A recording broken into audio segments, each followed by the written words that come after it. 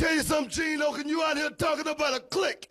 The only clique you need to know about is the Harlem Heat and Sister Sherry. See, because what you dealing with here is the brotherhood. It's nonstop from this point on in WCW. We take what we want, and after we take Lex Luger and the Giant, we want the gold, sucker. Hulk Hogan, we coming for you now. Across these weak planets, and you, Andre the Giant, will realize that the power will become the eighth wonder of the world as we eat you alive.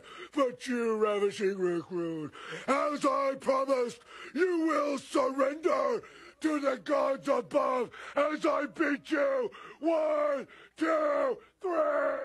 Man, I didn't know the cleaner was a puss. None of these people even know you. I introduced them to you. I introduced them to you. Yeah, a lot like I introduced you to the heavyweight scene in New Japan. And I'm gonna remember that cast and how you wrapped it around my leg and tried to put me out, but failed, pal. So many others have tried in the past, but I'm the stinger. I'm a target.